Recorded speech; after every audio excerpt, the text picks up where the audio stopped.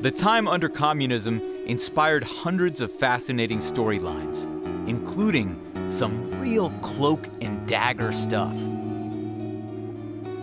I want to investigate one such story, so I moved discreetly through the city to meet a secret contact.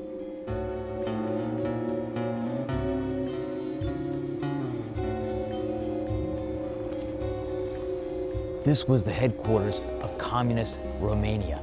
Ceausescu gave his final speech right above those flags. As he was talking, dissent spread.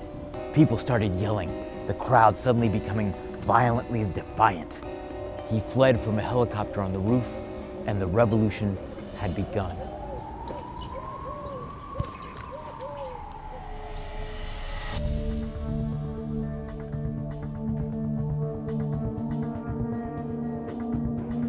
Nearby, I make contact with Mr. X.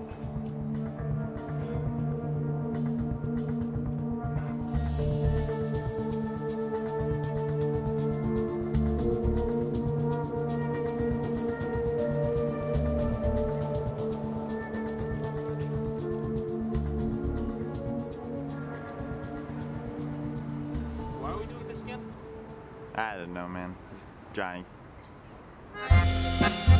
My secret contact brings me here, to the home of Irina Margarita Nestor, a place loaded with knickknacks, old furniture, and movies.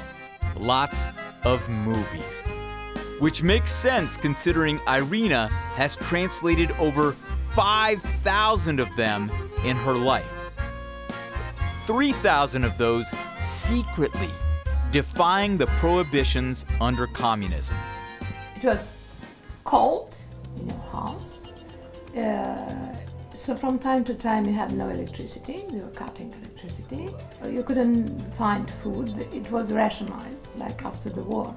So more or less you had too much time, and you have to do something with your time. So people were gathering to see these films. It was funny because it was very expensive, so VCR, so I mean the equipment or normal equipment was the price of a car on that time.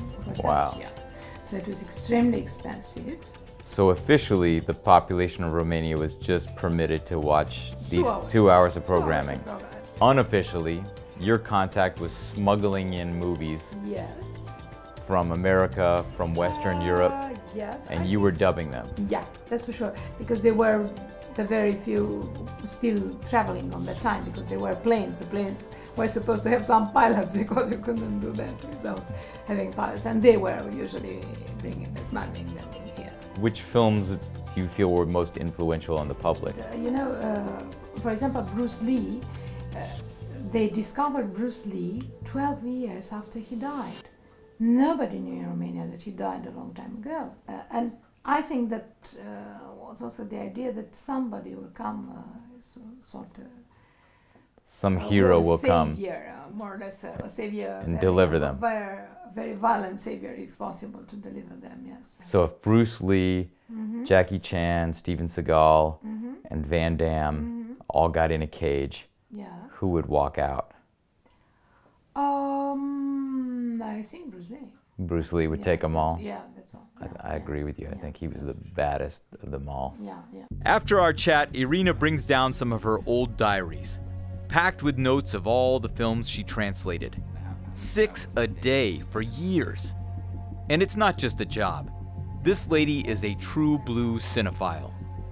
A success story of someone who ended up doing exactly what they love and wouldn't stop, even under a dictator's prohibition.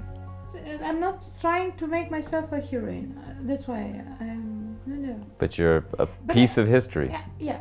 It was a chance, just a chance, and I'm glad that people were happy while listening to the films, and I wasn't a coward to say, no, I'm afraid, I'm not going to do that. Courage. Yeah. I like it, just like Bruce Lee. Yeah, of course. It's, Now I could talk movies all day, Well, thanks a lot. but I'll take no more of her time. You know, this meeting with Margarita got me thinking. Romania is actually a top filmmaking destination. First time I came here, they were rolling on Cold Mountain in Brasov. Hollywood loves this place because it's cost efficient, you can find tons of professional crew, and you can make it look like anywhere in North America or Europe.